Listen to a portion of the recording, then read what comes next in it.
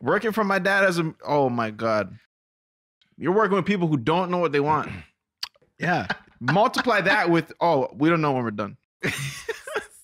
There's these trucks that the people drive around at my dad's workplace. I remember as a kid, like sometimes my dad would bring those home because his car would be in the shop. Like, all right, I'll take a truck home. And then like I'll see holes in the roof. Bro, why are people so like fucking? Why are people so like rough?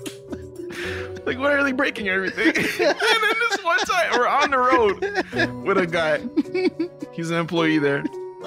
So he's used to this shit. Yeah. He thought he was free. Tomorrow's free. Cleared. Yeah.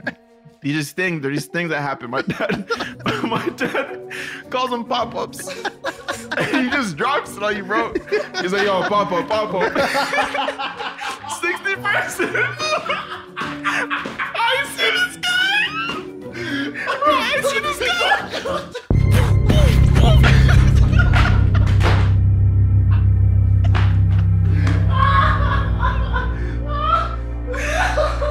Bro, this grown man.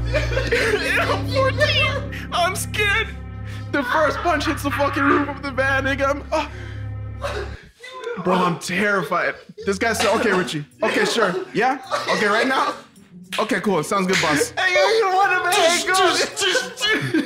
You don't want to make it good. Like, yo, fuck. Trying to prepare yourself when you're driving. I'm wincing as the end of the phone call approaches.